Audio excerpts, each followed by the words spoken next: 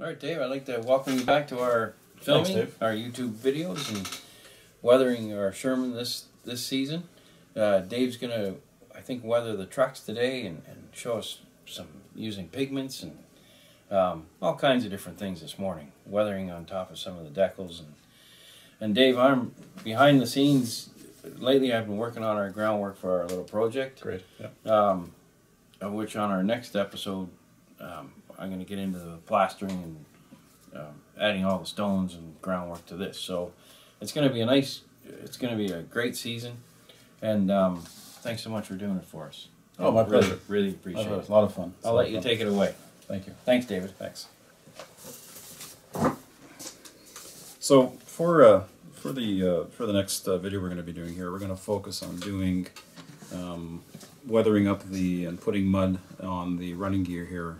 So this side is already done, and then what we'll do is we'll look at completing this side today. As you can see, there's no pigment or mud or anything. And then in subsequent videos, we'll look at doing maybe some chipping, some other washes, maybe getting some of the mud and whatnot, getting it up on some of the higher areas of the tank, just to incorporate everything in. And then ultimately build up to getting it onto that base that Dave just showed us. So what I'd like to start off with, though, is when I have a subject and I'm thinking about how to weather it and how much mud to put on it and whatnot. There's nothing beats reference photos. And for example, I've got this Sherman book here, Son of Sherman Volume 1. This is a fantastic reference for all things Sherman. And in this, as this is an out-of-the-box model, and really this was meant just for kind of proving out and doing and showing some weathering and finishing techniques. But there are some great shots here of Shermans in various situations, and this picture here in particular, I think is great because it gives a close-up. It shows how much mud you have on the running gear here, the road wheels, how much how much you have streaking behind here on the hull of the vehicle, some of the splash marks that come up as a result, some of the streaking effects. So it kind of it's nice to see this because it kind of validates everything that we're doing on the tank and gives us something to aim for. It gives us a good model to finish or to emulate in terms of how we want the weathering to look. So, and another great source of reference for all things Sherman are these Forgotten Archives books. This is the second one in the series. There's two so far, and the same thing with this. There's all kinds of great pictures of Shermans with again in various states of repair, knocked out, in operations and whatnot. And all kinds of weathering ideas that you can get, and you can see there's quite a range. Where this one here has obviously a lot of mud, seems to have gotten mired down in some soft terrain here, and then a few pages over, we have some Shermans that maybe are in a city setting that maybe don't have quite as much mud on them. So again, you can kind of get an idea, find a subject that appeals to you in some way, or if you're trying to situate a specific model with markings in a specific time and place historically, you can look at getting pictures that can really give you a good guiding hand in terms of how far to take things or not. So great references if you can get your hands on them. I think they're absolutely worthwhile. Okay. So what we'll do is we'll get set up here and we'll start working on the unfinished side here of the running gear. Okay, so before we begin, I thought maybe I'd go over the inventory of products that I'm going to be using in the upcoming video here. So first of all, we need pigments, and what I like to do is I like to mix 3 different shades of pigment here. So I've got I've got 3 jars with 3 colors from the MIG ammo line of pigments. Any pigments will do. And I've got dark earth for a darker color. You can kind of see the color there is a little bit darker. We've got light dust, which is the lightest color of the 3. And then we've got an intermediate color of Europe earth. And you could use a single color. Like for example, you might get away with just using the middle tone here of Europe earth. But I'd like to have some variation in it. So I'll take equal amounts of the three pigments. I'll mix them together, but I don't mix them too finely, so that it's not a complete mix. So that in some cases you might get a bit of the the dark earth showing up more, or you might get some of the light dust showing up more, or the middle tone showing up more, and it just keeps that variation going. And then, so these are kind of the critical items. To fix the pigments, I like to use the Tamiya X28 thinner. And you can apply it in a couple of ways. You can use, you can just sort of use a damp brush and use capillary action to kind of draw it onto the pigments. But that can get a little bit messy. You can use a little pipette to take some out of the bottle and just drop onto the area that you want to fix. Or a more precise way of doing it is if you can get one of these little applicators, and I got this from FlexiFile. So this is just in this jar, in this bottle here, it's just some X20 thinner that I've put in, and then there's like a syringe type of top here. Oh, it's not supposed to come off. That will apply very specific amount, very precise amount to a specific area. So it keeps the mess down. You end up using less thinner as a result, and it's just a much more precise application. So this has become my new favorite tool for fixing pigments. Then I've got I like to use kind of like a heavy mud to kind of as a foundation to fix everything too. And there's a bunch of different products. There's a bunch of different Vallejo products, MIG products, AK, and really all it is just kind of a textured enamel-based product. I don't know if you can see in here, but it's like almost like a thick paste. So what I'll do is I'll just dip a rough paintbrush in here and then stipple that onto the model to create some texture for the pigments to adhere to give it a bit of volume. But there's all kinds of products and colors and whatnot. So a lot to choose from. And then I've got these. So these are AK. Earth effect, mud effect enamels. And what these are, again, everything's based off of enamels here. And these are thicker, obviously not as thick as the mud here. They're not a paste, but they're kind of thick saturated enamels that I like to use to, I'll put these on the model, then I'll fix the pigments. I'll put pigments on top of them. I'll go over all this in detail, of course.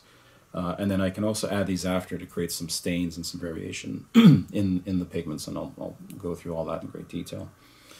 And then over here we have some, and these are the same type of thing, enamel products, but these are thicker still, probably in between the consistency you would see here and what you would see with a mud type product where this is a paste.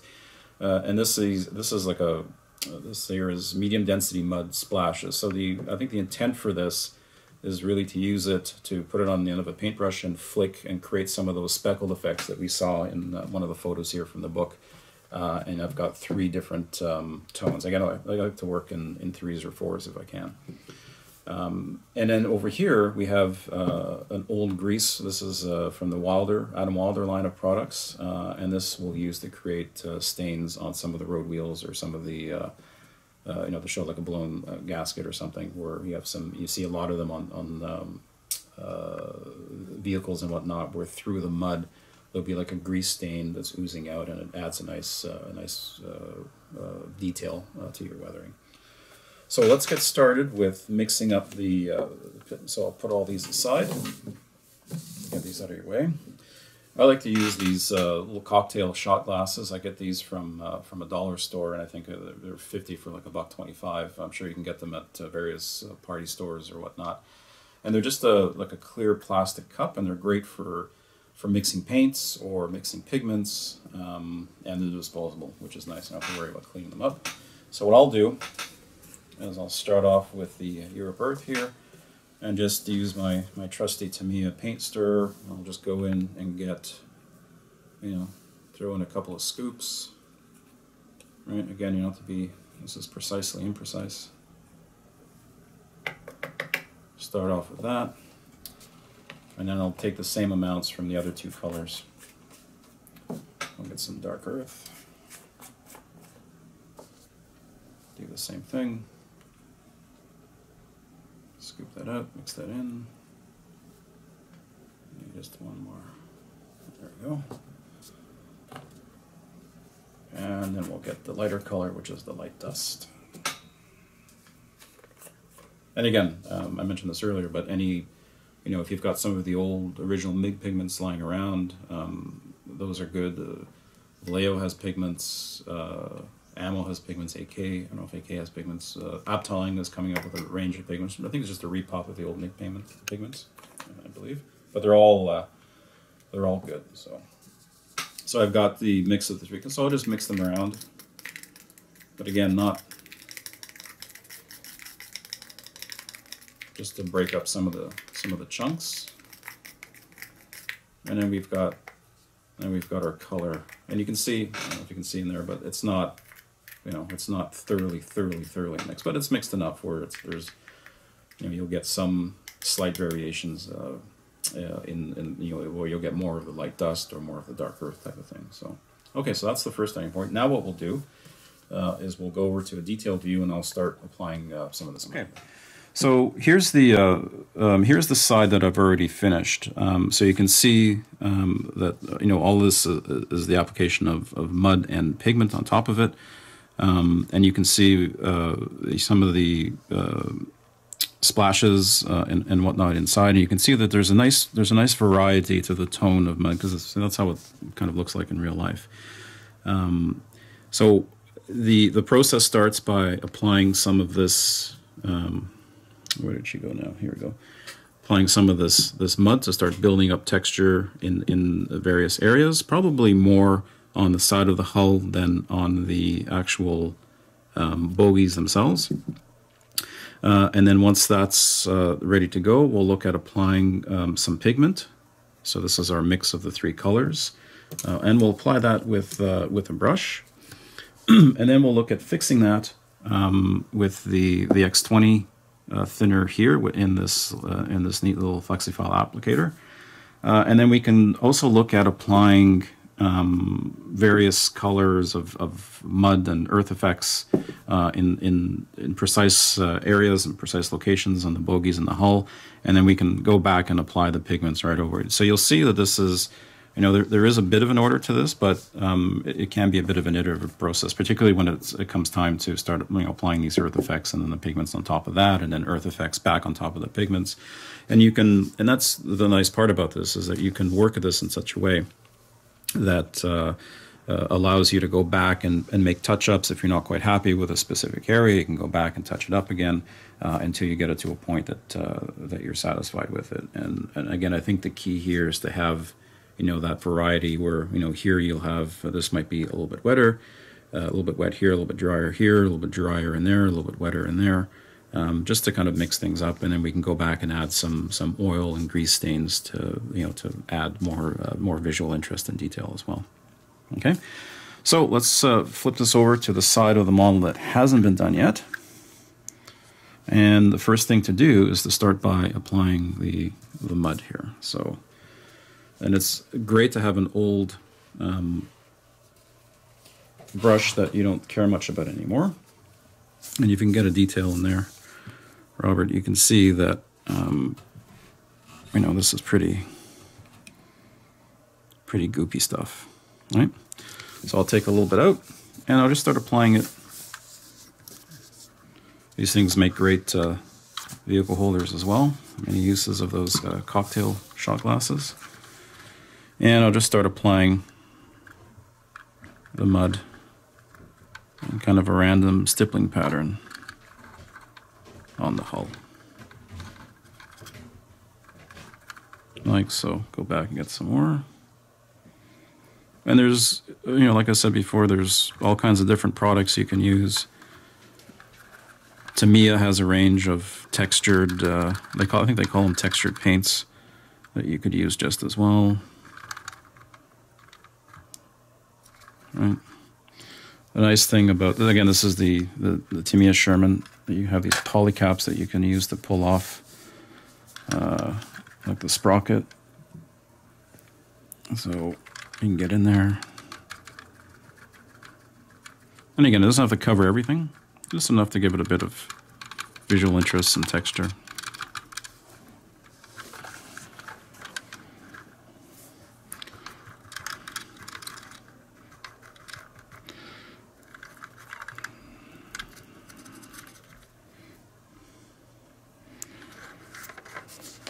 Get in there.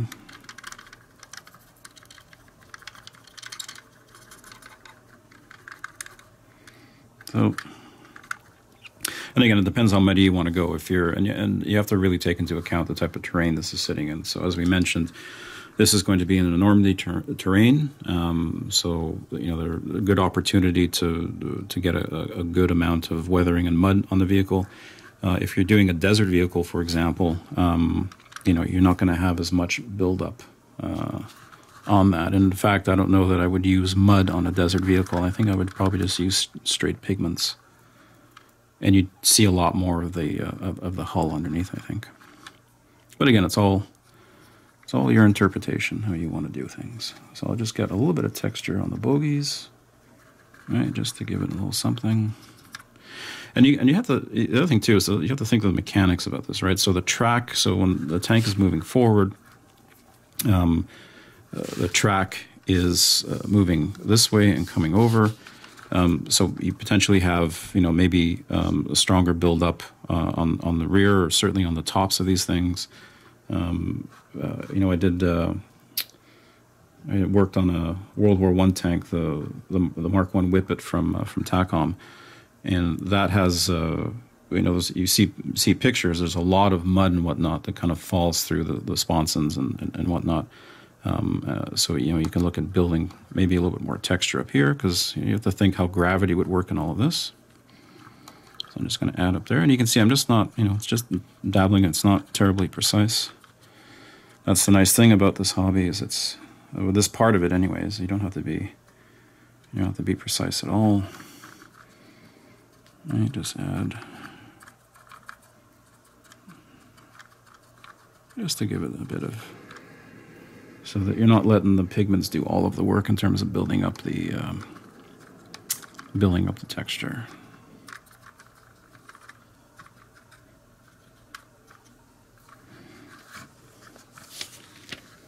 Okay, and then you may want to go again when you're working on the weathering. Don't neglect. I haven't gotten to the underside yet, but I will. Don't neglect the other side, the hidden portion of the bogies and the road wheels. You want to make sure you're consistent in applying your weathering there. So let's pull off the turret. Let's flip it over, and then we'll go after these pieces here, or these parts. Right? And if you get some on a road wheel, and then again, because these things are moving, they're in constant motion, so you won't get a terrible amount of buildup, if any at all. You can just sort of wipe it off with the old Mark I thumb and finger there. All right, so I'll just dab that on.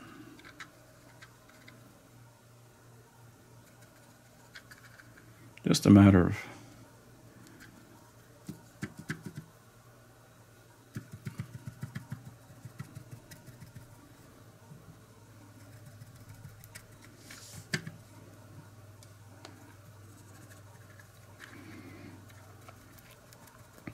we invested in a light here to help. Well, invested. I kind of stole it from my wife. Borrowed it, I guess you would say. So hopefully this shows up a little bit better. We did have a comment, a suggestion in the comment section there about using a light, so we took that to heart. So hopefully this helps. Again, you just wipe it off. And you can see it doesn't dry right away. So this again, I found out the hard way. This is an enamel-based product, but as such, it doesn't. You know, you've got some good drying time with it, so you can just sort of wipe off where you don't want it to go. And again, you don't have to be terribly precise, because these things got fairly dirty and muddy and whatnot. So when you make a mistake like that, it kind of adds to the whole story, as it were. And that's what you're doing here. You're kind of building a bit of a story. You know, where this vehicle was, what type of terrain it fought in. You know, did the crew have time to clean it, or was that important for them? In most cases, I would guess probably not, if you're in combat positions. And then because, again, I didn't bother filling in the the sponson here, so I know there's a bit of a gap here, but if there was a solid piece here, which there would be on the real vehicle, I would make sure that that would get pretty muddy, because there'd be, you know, if you're getting this type of buildup on the hull here, you would get all kinds of buildup on the sponson here. So underneath the mud guards here, I would kind of build that up a good bit. Same thing here, and then you can't forget your rear of the tank.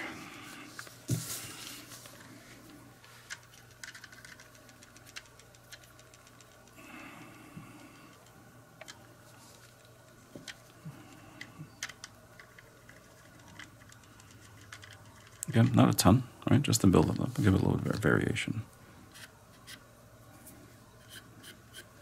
And then if I'm not happy, if I want to pull some off, I can just rub it off with the finger there. Okay, so what we'll do is we'll hit this with a hairdryer to accelerate the drying time, and then we'll go after it with some pigments. Okay, so I've just used our trusty hairdryer here to dry the mud. And again, you know, if you can get your hands on a hairdryer, if it's your wife, your girlfriend, your significant other, or if you can go to like a thrift store, sometimes you can get them there on sale for a good price. They're really good, and the reason is obviously that you don't have to stop and let things dry, unless it's convenient for you, unless you're doing something and it's kind of at the end of your evening modeling session and you're going to hit it back the next day. But if you want to keep moving like we do here, again, using that hairdryer is great, so that you can carry on the momentum that you have and moving forward. So now that we've got this dry, we'll start just, and again, this is kind of the messy part of all this. We'll go in, we'll get a good amount of pigments on an old brush, and just start stippling it on here, like so.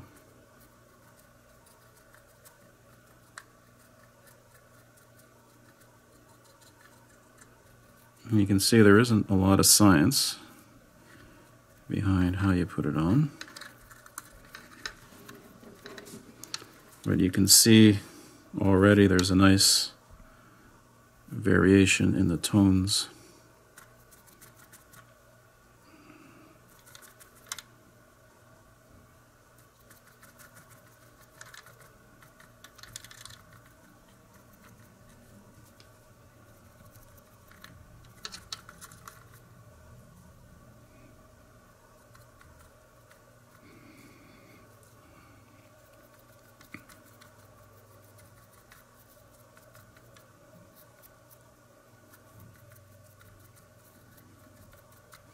And again, what you're doing is you're just kind of, we've already done the other side. So, you might want to flip it over every now and again just to see how consistent. Yeah, because you don't want one side more, that has more mud and stuff on it than the other side. So just, it's nice to go back and just do a sanity check every now and again, make sure everything's good to go.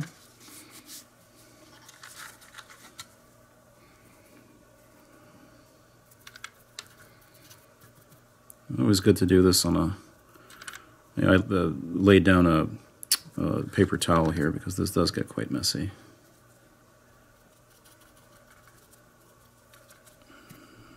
And just stipple this on as you go.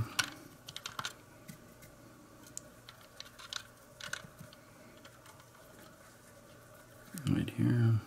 Actually, maybe we'll do something a little bit different on that particular, on the road wheels. I'll show that in a minute.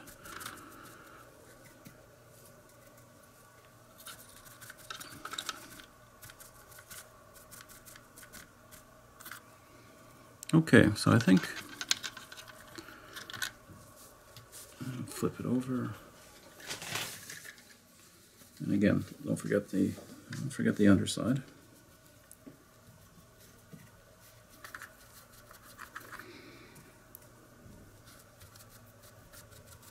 Let's go back and reclaim some of the pigments that fell on the paper towel.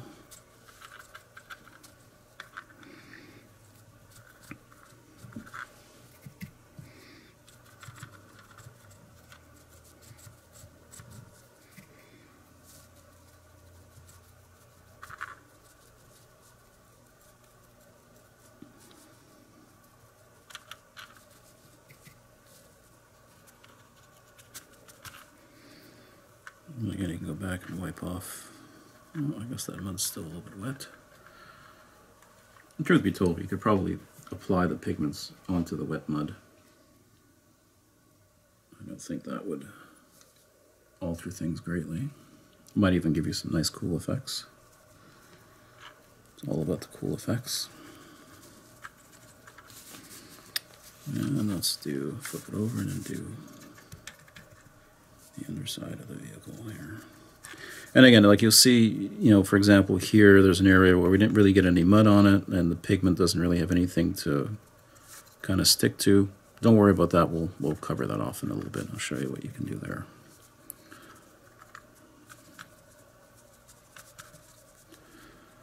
The nice part about what I'm showing you here is that you can always go back and adjust. There's ways to do that.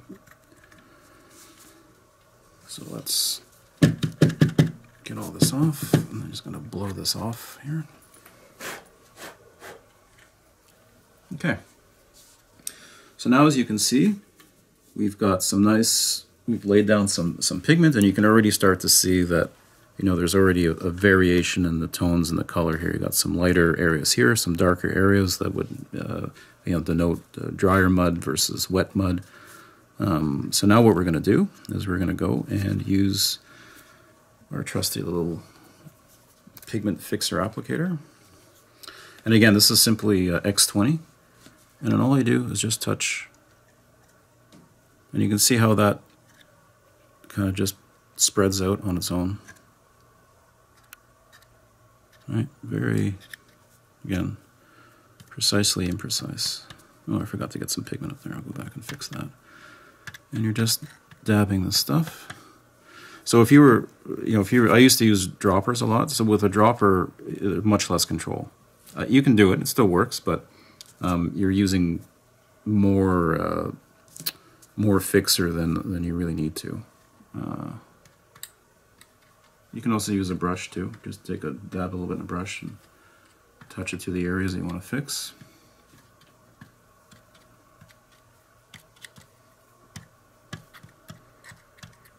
So you can see hardly any at all. So the nice part about this is you really kind of just use what you need.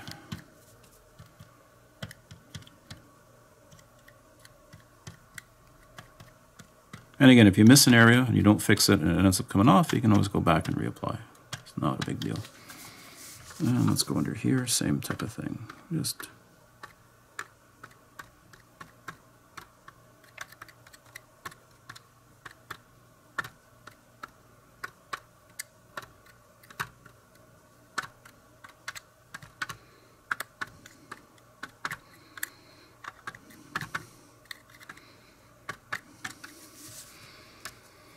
so what I'm going to do is I'm going to go back and get some more pigment. So I mentioned I forgot this area here, so I'll go and we'll muddy it. We'll add a little bit more than we maybe have in other areas, just because this would be a logical place for mud to build up. Yeah, and then go back with the pigment. So you can see it's a very iterative process. There I might want to apply a little bit more because the fixer, because the application of the pigment was a little thicker there. There. So now what I'm going to do is I'm going to go back to my trusty hair dryer, dry this off, and then we'll come back and we'll look at the next steps.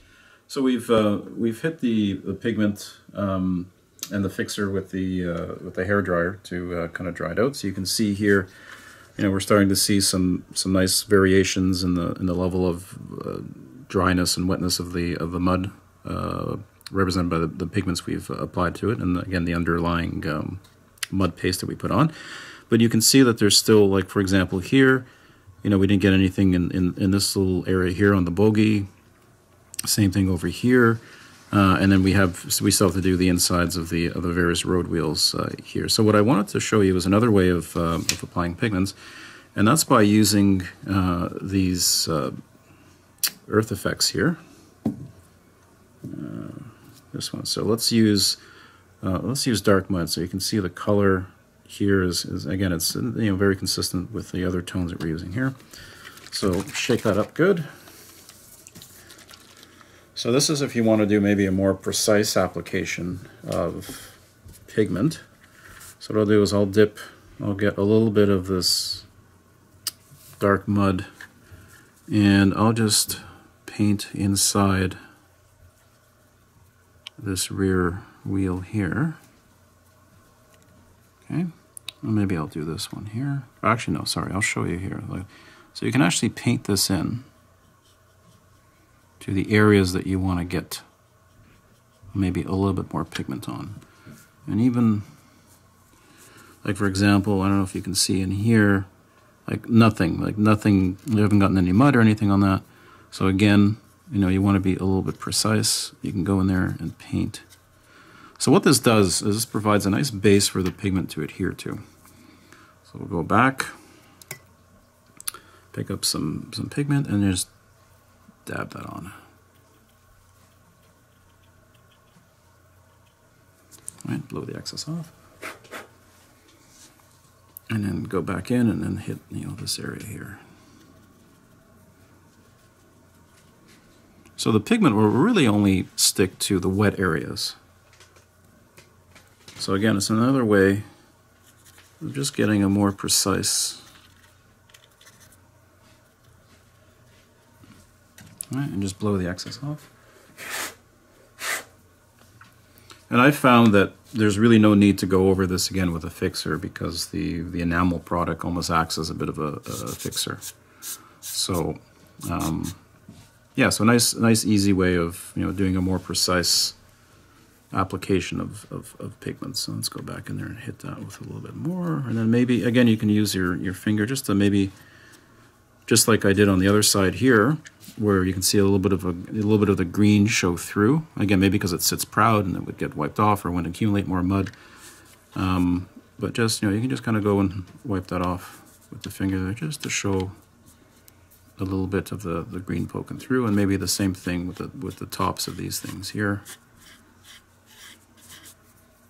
Right, just to take some of that off, because there's some nice, you know, there's some nice features to these bogies here, so you don't want to cover everything up in mud. And maybe brings it in more to scale, as it were.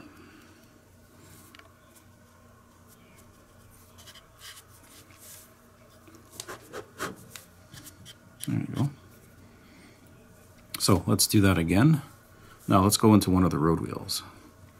So let's pick this guy here. So we'll just dab this on. Again, and the nice part is any areas that you're not able to get pigment onto for whatever reason, you still have the, you know, the base dark mud color of this product, so that you can eliminate some gaps. Again, not a very precisely imprecise, as I like to say.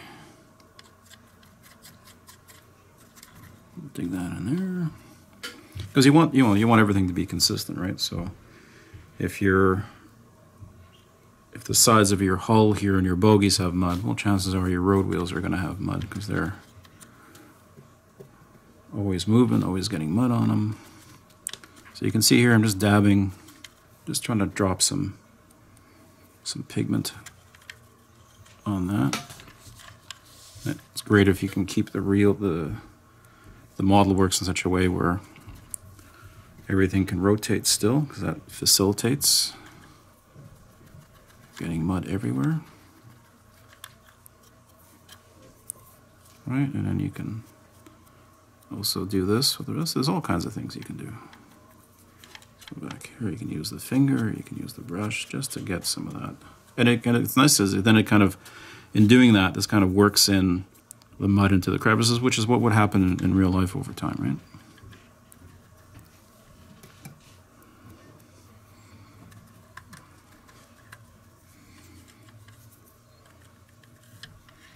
There you go, and then you can just remove. Now, because we haven't applied any product to the outsides of the road wheels, you know, all of this should come off very easily, just by rubbing it with your finger. All right? Same thing here.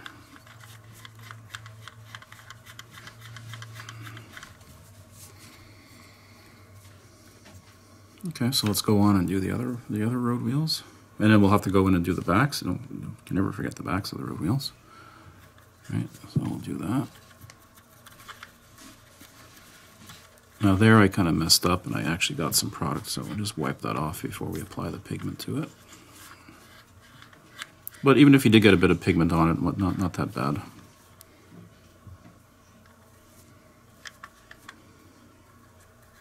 Get in there.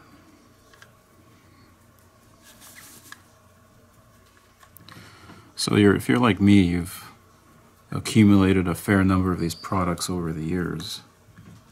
And by and large they keep, so it's nice to kind of come across new techniques like these where you can continue to leverage them. So let's go in and pick up some pigment, and again, actually I'm going to try switching up brushes here. This guy's a little bit more precise. There we go.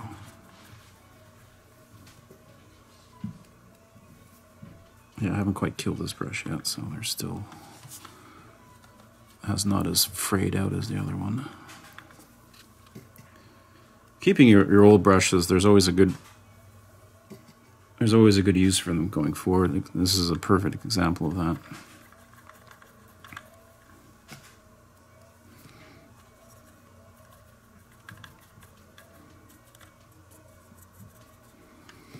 Alright, so just take this and blow it. Get the pigments off.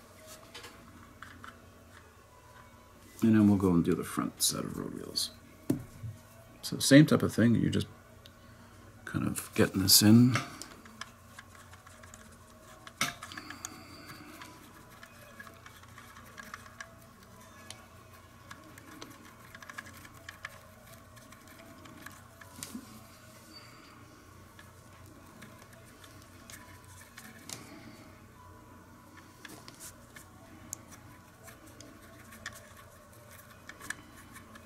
Just getting it into all the little nooks and crannies, and again, so we did it on this one, but here we kind of missed, so let's paint, like literally just draw this product in there, like so, like so. All right, so all the areas you might have missed.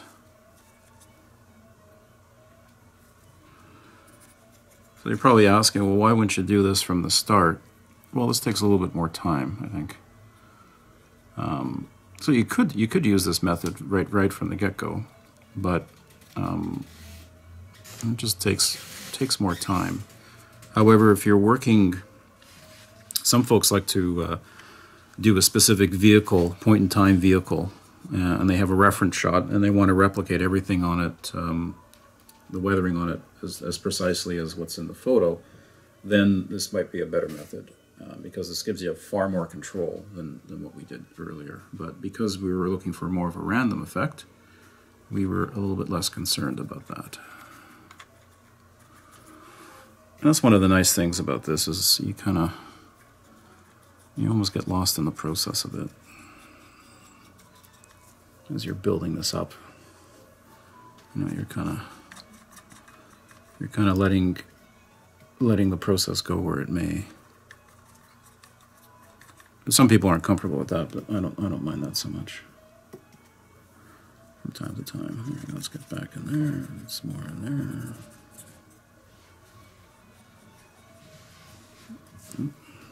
Pick up some more.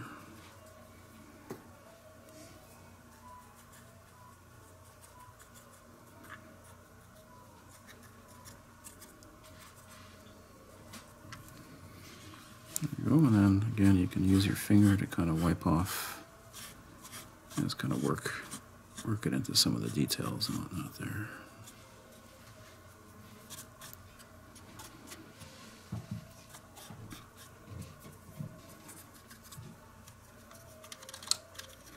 So some pigment is dropped in the back here, you can just kind of work that into the overall finish.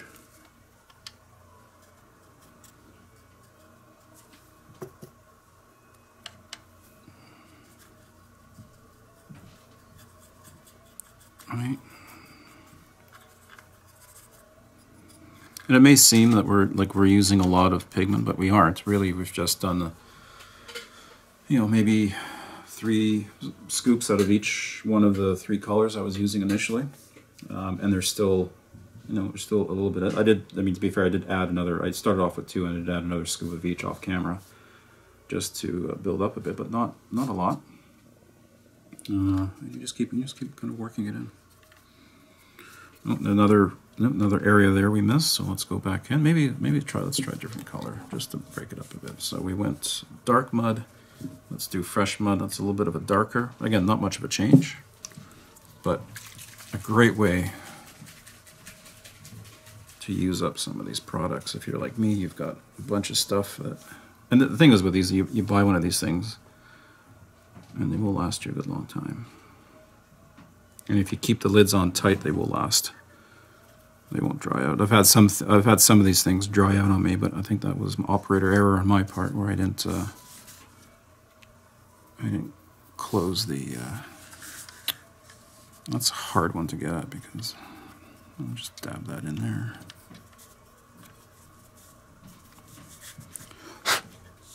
There you go. And you can see. I don't know if you can. That might be a good way to see. You can still see that. So there's some mud on there, but there's still some bolt detail there that maybe you can do something with after the fact. You might be able to get a nice little wash in there to accentuate that even through the mud and the weathering, just to give it some nice scale effects. So again, it's not, you could certainly go heavier if you wanted to, where you're really caking on the mud. But in this particular case, that's not really the effect we're looking for. And when you're doing this, so I'm using some of these colors here and these pigments, and again, we talked at the start of the video, Dave and I talked about, getting on, like he would work on some groundwork in the base. So you got to make sure that you record.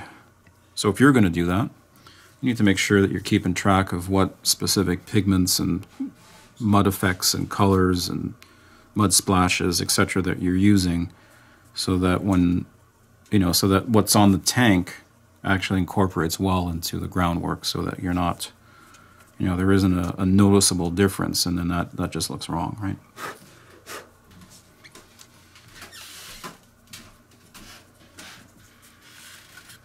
Again, it's not, there's no, at this point, there's no real science to what you're doing. It's kind of more, this is more of a creative process, which I like. And I'm just kind of going in and touching up areas that I think I've missed. And if I flip this over, you'll see, again, the fronts here have not gotten the amount of mud that they probably should, just all in the name of consistency. So I'll put this on. Again, a slightly different color, but in the grand scheme of things, I'm not too concerned about that. This is more of a base for the pigment to sit on, and a little bit up top here. That's good. So that's the nice thing about this effect, is that if you can go back in and make little touch-ups here and there, that will incorporate well into the overall finish.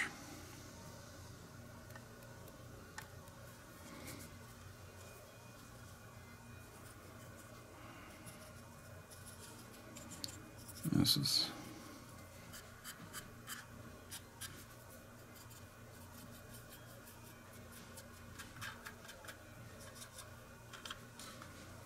There you have it.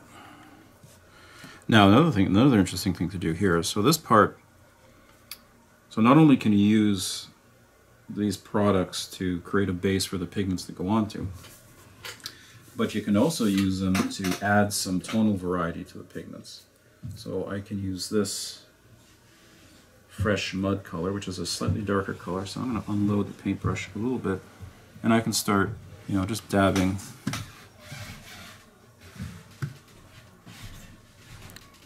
into the corners here. And the argument being that maybe the centripetal force of the road wheel continuing to turn would draw the moisture to the edges and the center, so the center might be a little bit drier, whereas the edges of the road wheel, or I guess in this case the idler wheel, might be a little drier. So we'll go back and hit those middle parts with some pigment. I'm just gonna get rid of the excess there. back and take some off the... So you can see, and you can, you can set this down, let it completely dry, come back to it, add some of these things as you see fit, as whatever looks good to you. And the other thing you can use these for is for doing some splashes. So let's do that. So what I'm going to do is I want to protect. So we're going to deal with splashes, and we're going to deal with the upper portions of the vehicle and the rear and the rest of the bottom here. You'll see that obviously in this go around here I paid more attention to this part of the hull as opposed to what I did on this side. But in a later video we'll bring everything together and make that a little bit more consistent.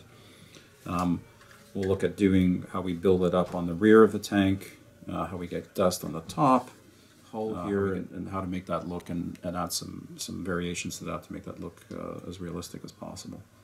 And then there's also going to be mud, a little bit of mud on the turret. Again, with crew getting up and off of the vehicle all the time, there's going to be mud and deposits, and dust. In dry conditions, dust would come up and cover the top of the vehicle too. So you don't want to forget, if we did nothing here from this point onwards, and just this was the finished model, there's kind of lack of consistency from the upper portion of the model here on up to what we have on the sides, the bogies and the road wheels and the side hull, the lower side hull. So very important to keep that consistency going. So I think we'll let this dry, and again, don't forget to pay attention to the rear. So I would need to do, get into here as well and do these pieces, and make sure that they look all consistent, similar to what I had done on the finished side. And there you have it. So next time we'll look at doing we'll look at paying attention to the other parts of the tank that aren't finished. And then maybe after that, maybe we'll get into a little bit of chipping. You could do chipping prior to doing the mud, but again, there's no fixed recipe for doing this. So. Yeah, so I think that that concludes our session this time. Oh, sorry, one more thing I want to show you guys. Same type of thing here. So we forgot all about this sprocket wheel here. So we can use the same type of thing. Maybe, let's go back to the dark mud color. And the same type of thing. We're just going to splash this on. Maybe, leave that center piece, and then go back and just stipple on. Right, like that. You can see, so there right off the bat you have some nice, so this will further get variation once this dries up.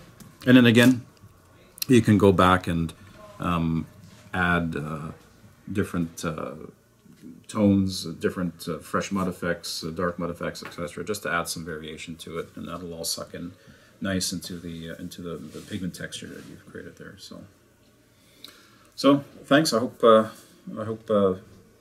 everybody got a little something out of this, and certainly enjoyed being with you here today. Thanks very much.